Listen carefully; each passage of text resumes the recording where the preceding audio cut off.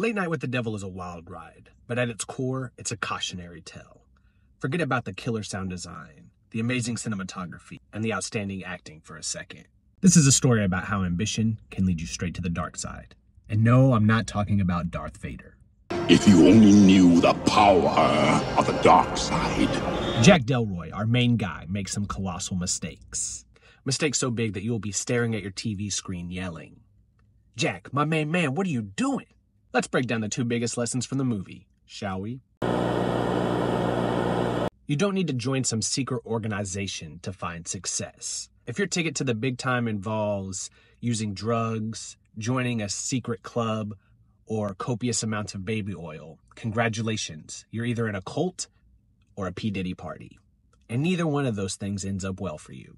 Sure, you might get fame and fortune, but at what cost? Your soul? Or even worse, your fashion choices? Do not mess with spirits or demons. You think you're going to summon something cool to impress your audience or scare your friends? Think again. Playing with the supernatural for ratings or a cheap scare is like an open invitation to ruin your life.